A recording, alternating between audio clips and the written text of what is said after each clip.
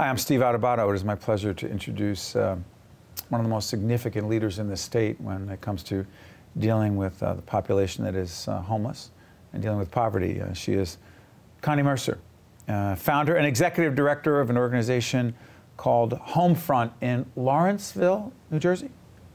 Mercer County. Yeah. HomeFront is?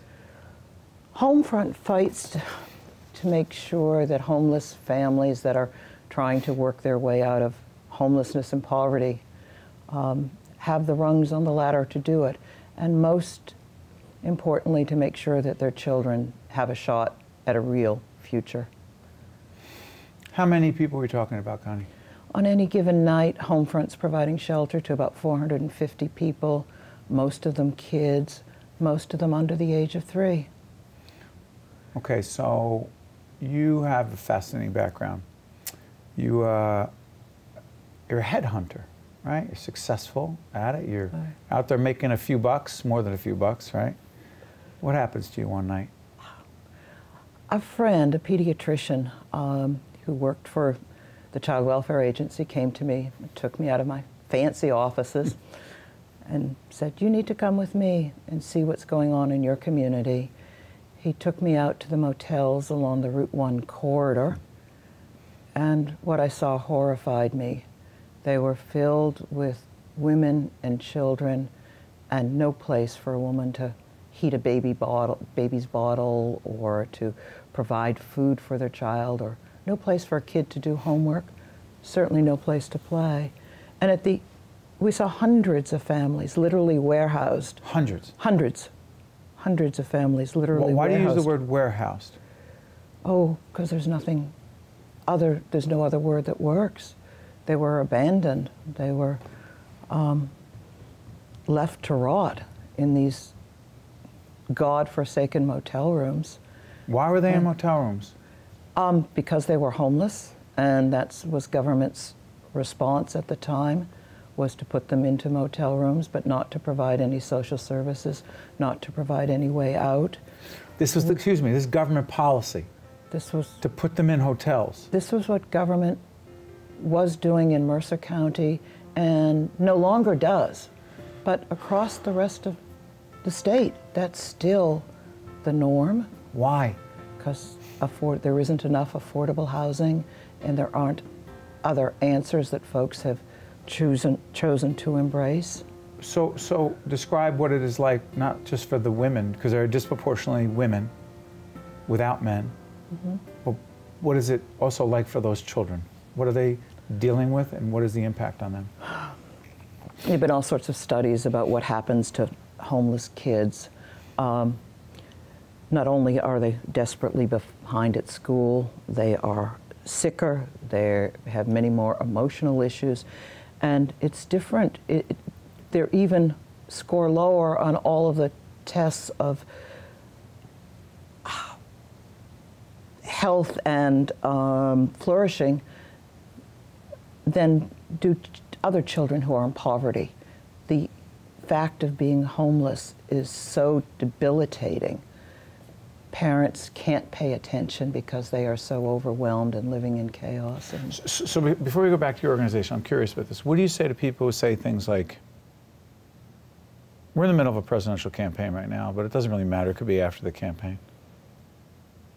You'll hear people kind of say things like, listen, anyone, you're smiling because you know where I'm going to go. Anyone can make it in this country. Anyone can overcome any circumstance if they decide that they want to make it, if they just work hard. Talk about these children and just working hard and overcoming their surroundings. Go ahead.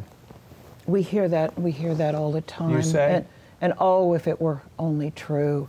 Our families want to make it. The first thing they ask us, is there a job for me? Can you help me get work?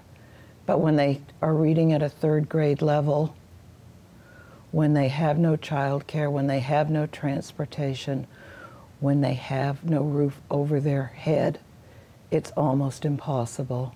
And I will point out that currently over 60% of the families we serve have an adult who works at least 40 hours a week. So what is it that your organization does for them? Because you don't want to give them a handout. You don't want to just give them something. Don't you want to provide them the resources and the tools to be able to go out and do what it is they want to do with their families? And that's what we're about. Describe it. That's what we're about. First of all, we've got to give them, take care of their very basics, food and shelter.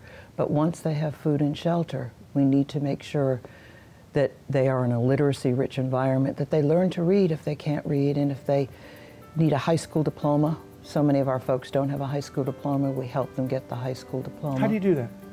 Oh, we have wonderful teachers, wonderful volunteer tutors, lots of folks who work with them around their dyslexia, things that have never happened before. We give them the environment that says you can do it, and we are here to help you do it. What about the prospect of a job? You can't give them a job.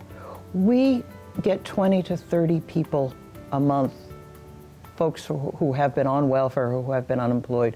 We help them secure employment. Really? Yeah. How? Once you help them feel that they can do it, once you give them the tools, once you get them dressed up, there are jobs that they can do. The problem, Steve, though, is once we get them jobs, too many of the jobs don't pay a living wage. So a job is not the only answer in this incredibly wealthy community. Our families, if they get a job at minimum wage, they would need to work 3 full-time jobs, 3 full-time jobs in order to afford a fair market rate apartment. Connie, let me ask you this. You've been working at this for a while. Long time. How would you describe the current state of homelessness and poverty in the state of New Jersey? It's, in many ways, it's worse than it's been. In some ways, it's better. When we started 25 years ago, what we primarily saw were long-time welfare folks who never thought that their life would be any different. Now we see way too many. We don't see that much anymore. We never saw any men. Now 10 to 15% of the families we're dealing with have men that are actively involved, even heads of households, single daddies. But we see folks who work and who still can't afford to put a roof over their babies' heads. We see government stepping back. Government stepping back. Government stepping back at all levels. Every level. Every level. Local, county, local, state, yes. federal. Yes. You see it. Yes. Because? Because they think the problem's solved? There are all sorts of reasons why government's stepping back. We do know that as government step back, the public has to step forward. We do fear that the safety net that has been put in place is being shred very quickly in New Jersey. And you actually, sorry for interrupting, just had to move from your previous location to a new location.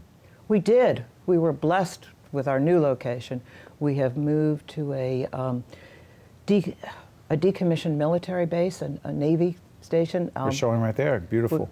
We have groundbreaking. Go ahead. We have literally taken swords and converted them into plowshares. It's a magnificent 8.5-acre campus. So where's your money come from? We do a damn good job of fundraising. You sure do. The community has been incredibly supportive of us. We've worked hard to make sure that the community, our Mercer County community, is saying loud and clear, it's not okay with us if there are hungry, homeless kids. And that's what we believe everybody in the state needs to say. I'm curious about something. One more time. For the children, long-term impact on the children who deal with poverty and homelessness. 30 seconds. Remind us. The long-term impact is incalculable. The ones I'm particularly concerned of are the pregnant women who, if they're homeless, they cannot take care of themselves so that babies are born not healthy. Forever we have the costs of that to bear, and the child has the costs to bear if they are not in a stable environment. Connie Mercer, the founder and executive director of a terrific organization called HomeFront in Mercer County. Thank you, Connie. Thank you, Steve. You're a good friend to the program and to public television. Thank you. Thank you very much. Stay with us. We'll be right back. Thanks, Connie. One-on-One with Steve Adubato has been a production of the Caucus Educational Corporation, celebrating over 25 years of broadcast excellence.